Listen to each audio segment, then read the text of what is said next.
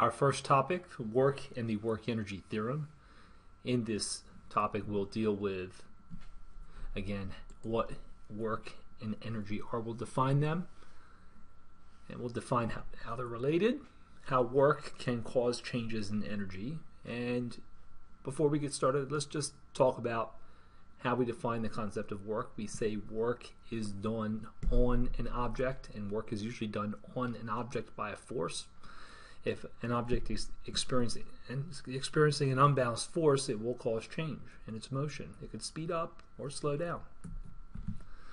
When we deal with the concept of work and energy, the most powerful concept in science, and really one of the most important across the board, is the concept of conservation. When something is conserved, it means the total net quantity of whichever quantity we're interested in remains a physical constant. So if energy is conserved, it means the energy before and after stays the same. Or if momentum is conserved, momentum before and after stays the same. Or if matter is conserved, let's say in a chemical reaction, the total amount of matter that you start off with in a chemical change is equivalent to what you end up with. So when we're looking at different physical systems, let's say a roller coaster going down a hill or a car skidding to a stop, we're only interested in the initial condition. Let's take some time and write. And the final condition. We're never interested in what's happening in between. So when we do snapshots of physical systems, we're only interested in, we'll say, before and after, initial and final. A nice example of how conservation comes into play is candy. If we know yet there are 50 pieces of candy at the beginning, there must be 50 pieces of candy at the end. If there are 50 pieces of popcorn in the beginning, there are 50 at the end. The total net quantity stays the same. It just shifts around from one place to another, or one form to another. More on that soon. You can change them any way you prefer, but you'll have 50 before and after. Again, what you start off with is what you end up with in every single case, and that's when something is conserved. It's saved, or it stays the same. And we can define or explain how physical systems will behave in any case with conservation. Energy is a conservable quantity. Energy is a conserved property of nature, and it's neither created nor destroyed. So that means you'll neither gain, create, or destroy, lose energy. It just flip-flops from one form to another. And the basic assumption that holds true is that if a system is closed, it neither gains nor loses energy, and the net or the total amount will stay the same. Energy can only move from, the only way energy can move in or out of a system is if it's added or taken away. So let's look at look at these people on a roller coaster enjoying conservation of energy. We start off with some initial condition and we end up with the final condition. The total amount of energy that we start off with is what we end up with in the end. And that's important. So we could say energy initial is equal to energy final. So E is the initial, E prime, that symbol prime just denotes that it's the final condition. And in essence, this is the rule that governs the entire universe. It's so beautiful. So beautiful. What is energy? It's extremely difficult to explain. You're hearing energy, or you're observing energy in my voice right now. You're probably looking at a computer monitor or a television. You're observing electromagnetic energy. That's a form of energy. Or your heater turned on, or your air conditioning. We're adding and removing energy to a physical system with those devices, heating and air conditioning. What energy is extremely difficult to define. However, even though it's hard to define, it's extremely useful when we're making measurements or predictions in physics.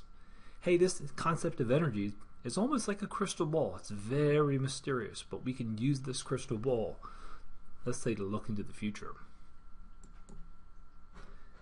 Recently, in the previous slide, we defined conservation of energy. If we call the amount of energy that we start off with as being E prime or E naught, the initial form, and what we end up with as being E sub F, the final energy, again, we say that what we start off with The initial energy is equivalent to the final energy. It turns out that there are only two ways to change energy in a physical system. One is heat and the other one is work. If we define positive work with an increase in energy, we end up with an equation that looks like this. And I'll explain what this means. The energy, what you start off with, will be equal to the energy that you end up with, only in cases where this thing called work, and we'll define work in a moment, is non-existent, when it's zero. So if work is zero, what you start off with is what you end up with. But let's say you do work on an object. We'll reveal the work. If work is done on an object, that number will not be zero, and the object will gain energy. Let's look at an example. Just say, for example, you start off with 10 units, 10 joules of energy. And let's say no work is done. 0 joules of work are done. In the end, what you start off with, 10 plus 0, will be what you end up with, 10 joules. If this work is not 0, let's just change it. Let's say that work is 2 joules. The new answer would be 12 joules. This object would have started off with 10 joules. If 2 units of work are done, it gains 2 joules and you end up with 12. But they're still equal. What you start off with, energy plus work, is what you end up with. Again, a very beautiful concept. Work is the ability to cause change. If you look at these gentlemen pushing on the aircraft, it's easy to see that a force will be acting in the direction that they push. It's going to act on the airplane, and if that airplane moves, and let's assume it's moving in the direction that the force is applied through some distance, work is going to be done. Work can be done on a system when an external force, the red vector is the force, is not part of the system. Where does that work come from? Or excuse me, where does the force come from? It comes from the people. An external force coming from the people is acting on the airplane, it moves, and work is done. So these folks are essentially doing work on the plane. The airplane will change its motion because work is being done.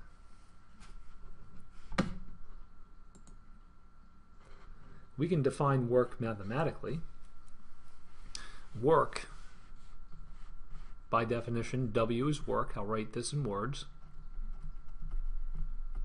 is equal to the product of force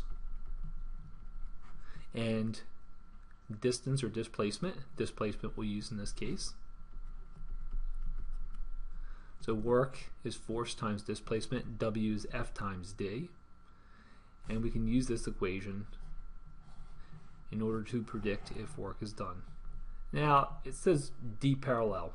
Work will only be done on an object when it moves in the direction that the force is applied or the opposite direction. So it could be parallel or anti-parallel, and we'll take a look at that in the next slide.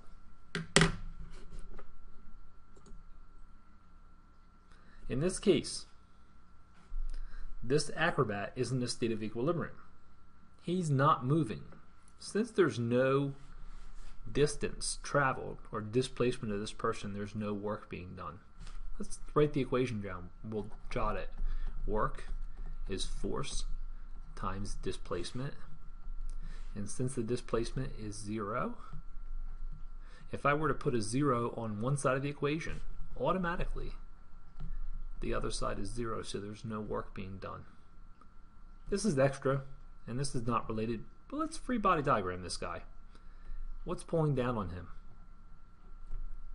What force is acting downward on this gentleman? That's right, it's gravity, and that force will be mg. Now, if the only force acting on this guy were mg, he would free fall down. He's not moving. He's neither moving up nor down. So that downward force must also be accompanied by an upward force. And that is the plank that he's standing on is pushing up on both feet. Take a second to see if you can remember which his force is. which force this is. That's right, it's the normal force. And since the normal forces are balanced, there's no net force. And since there's no movement, there's no displacement, the work done on this guy is nothing.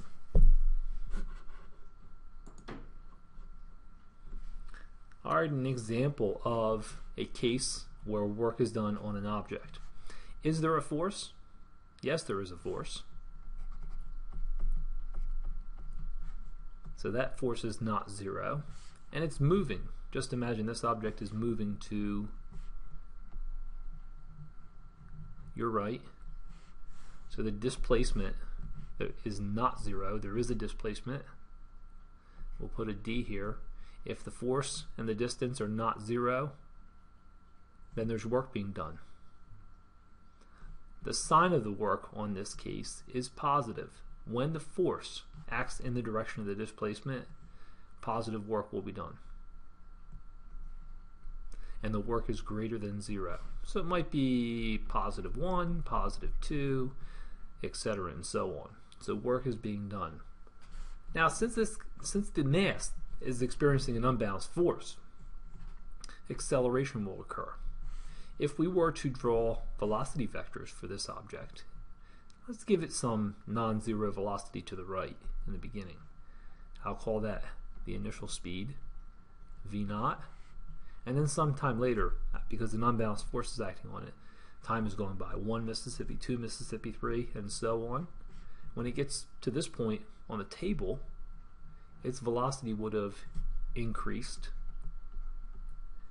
And if you see it's going slow, here it's going fast. Work is the ability to cause change. It accelerates. And this object will change its velocity. Not only is it going to have work done on it, it will change. It's another form of energy. It's kinetic energy. It's the energy of motion. So it starts off slow, ends up going fast. Its motion changes. Big picture. Next slide. This is an unusual one. So we'll use our imagination here. Just imagine that this object, and we'll draw velocity vectors on this in a moment. Just does this object have a force acting on it? The answer is yes. So there is a force, it's unbalanced, and there is a displacement. So there's work being done. Definitely there's work being done. In this case, the work is negative. When the force vector and displacement vector oppose each other, or they're anti-parallel, they point in opposite directions, the work done is indeed negative. And if this object were, let's give it a velocity vector to the right, and I'll make this one large. I'll call this v0, and then sometime later it's going with some vf. It would have slowed down. Think of a force that would make this slow down. That's right, friction. So just imagine this is sliding across this rough surface and it's moving from the left to the right. The frictional force would be opposing motion, and it would go from a large velocity to a small velocity. This is negative work. Again, acceleration occurs because there's an unbalanced force and work is done. So the work is negative in this case. Last case, which isn't as easy to understand. For many people it's a matter of memorization. In this case, there is a force acting on the object, and that force would be straight up. Let's call it the normal force because the table is holding it up. Oh, and it is labeled as a normal force. How nice. And this object is moving to the right. Since it doesn't experience, this is unusual, since it doesn't experience a force acting in the direction that it's moving, no work is done. So the work, actually this is incorrect. The work done is 0, and this is correct, because a component of the force has to be in the direction of the displacement. So no work is done by the normal force. No acceleration will occur. There's no change in motion. There might be another force that's acting on this. Not only is the normal force acting on this, but gravity is pulling down, and we'll call that mg. Since the gravity vector, mg, the force of gravity, and the displacement are also perpendicular, and no component, no part of this gravity vector falls in the direction of the displacement, no work is done. No work is done on this object. So things will keep on doing what they're doing until work is done on them. So let's do a quick rewind. In this case, the force is unbalanced, and there is a part of the force that acts in the direction of the displacement, so work is done. It would cause an increase in speed. In this case, let's say there was friction, the purple lines. Since the force is opposing motion, it starts off with some large velocity and ends up with nothing. The work is negative, it may slow down. And when the force and displacement vectors, so again normal force and displacement, they're perpendicular, or mg and displacement, they're both perpendicular, there's no work being done. Now we have a quantitative understanding of what work is. And we've defined the equation for work. It's the product of force times displacement. Work is done when displacement is in the direction with or against the force. But we can define the units for work. And work is force, which is newtons, times displacement, which is meters. So work could be measured in Newton meters. That's 1 unit. Another way of writing this is kilogram meter squared per second squared. I can define that. It's going to take a second. Newtons are kilograms. Newtons are mass times acceleration. Kilograms times meters per second squared. So that is a Newton times a meter. So we end up with kilograms times meters divided by second squared. And it gives us the fundamental units for work. But most people will refer to work in joules, named after, in honor of James Joule, who made critical contributions in the concept of energy, specifically thermal physics, and we named the unit of energy in his honor. What an honor. Just like we named the unit of force after Newton. So work could be measured in joules, Newton meters, or kilogram meters squared per second squared. It's most intuitive to say that work is done in joules or Newton meters. Very rarely will you say, oh yes, so-and-so did 65 units, 65 kilogram meters squared per second squared units of work on this. But most of these, all of these units can be broken down into fundamental units. And interesting, mechanics deals primarily with mass, length, and time. You can do anything with those 3 quantities. So beautiful. Again, here's a picture of James Joule himself. And again, this is a statement of conservation of energy. Objects will, when no work is done, the initial energy and final energy will be equivalent. Energy is measured in joules, work is measured in joules, and energy is measured in joules. If there is work done, your final energy goes up. If the work is positive, the final energy goes up. If the work is negative, the energy will go down, just like we saw in the previous slides.